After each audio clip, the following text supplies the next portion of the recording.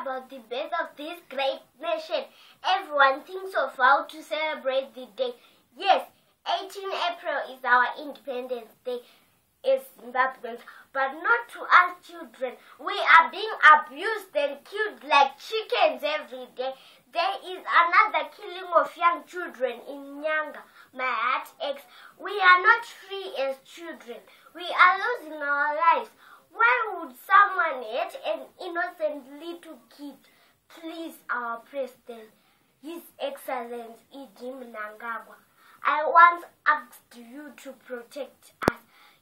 Let's hope these criminals get what they deserve in the end. We need our independence as children so that we can celebrate together as a nation. Happy birthday, Zimbabwe.